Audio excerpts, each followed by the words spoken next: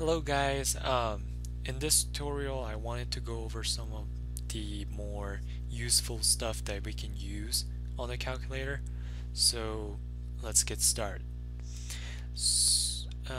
Okay, here I brought up my calculator and as you can see there's a lot of stuff on the screen, right? And some people and me, I really don't like when there's like all the stuff written up there and then it kind of like distract you from doing more stuff. So how to delete all these screen so you get a blank one? So it's pretty easy actually. So first you have to turn on your calculator, of course, by pressing that on button, right? And mine is on here already. But once you get to the screen, and if you have a lot of stuff up there, just hit clear. Clear button is right under the arrow key. And if you click this, you'll notice nothing's on the screen, right? So you can start work on it, work on your math assignment, 8 minus 6, and yep, those stuff. Okay, so that's how you clear the screen, by pressing this clear button. But how about if you wanna clear out whatever you typed? For example, let's say I were to do 8 plus 3. Okay, that's 11. But let's say I wanted to do like 8 minus 6 or something like that. But accidentally I type 9 minus 5, right? And I didn't want 5, I wanted 6. So what you can, there's like 3 ways you can deal with this problem here. So first will be just type it and then redo it. 9 minus 6, right? That's pretty simple. Another way will be when you get to 9 minus 5 right here, just hit clear. When you hit clear in this screen, it's not going to clear all the screen. It will actually clear this one line here. Yep, so if I hit clear, and notice it only clears that one line. The reason is because I didn't hit enter, okay?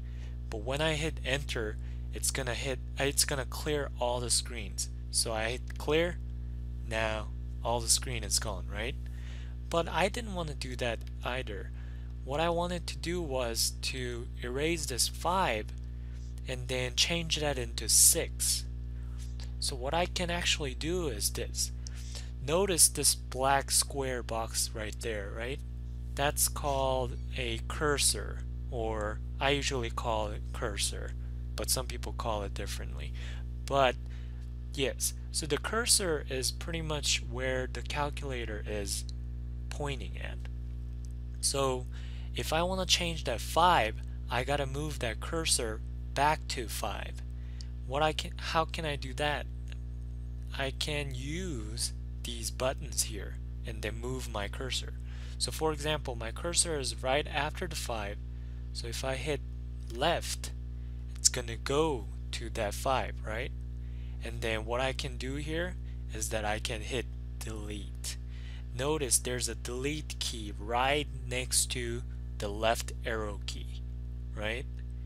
There's a delete key. So if you hit that, now the 5 is gone. So since the 5 is gone, you can just type 6, right? And then hit enter, and there's my answer. So there's several different ways you can delete stuff. So let's do another example here. So like 13 times 8 and then plus 4. But okay, and then let's do more stuff. Minus 9 divided by 2 plus 8 minus 6 and so on. Okay, so let's say I had like really long equation like this. Do you want to clear that out and then retype it? You might, but I don't. So what I can do is and I can move the cursor back to where I want to change. So for example, in this case I want to change that division sign to plus sign, and I just go to that division sign right there and then hit plus. Then notice it's going to replace that division with the plus sign. So it comes very handy once you know it, so please keep in mind that it's very useful. So one thing was that clearing the screen by pressing this clear button, but let's press enter. Okay, so 107. So by pressing this clear button, you can clear all the screens and then start off with the blank page. Also, there's a delete button. It's not gonna clear your whole screen, but it will clear one character. So, one character at a time. So just move your cursor with the arrow and then hit delete. And in last tutorial I was talking about the blue letters because of the off button, right?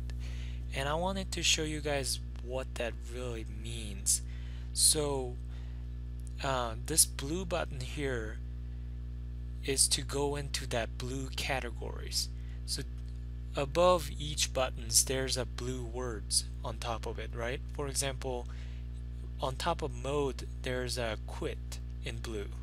So if you want to quit something, you have to press second and then mode, because once you press second you're saying that I want to press that blue button, not the white one. Okay, so that's how you access the blue buttons. But what about these green ones? Notice there's a green ones next to like a test, or on top of the numbers there's like O, P, Q, T, and so on, right? And those are letters. How do I access those? You remember how I accessed the blue ones? I pressed the second and then did it, and then press the button, right? But in this case you can press alpha. Alpha is right under the second key, and it should be a green color on your calculator.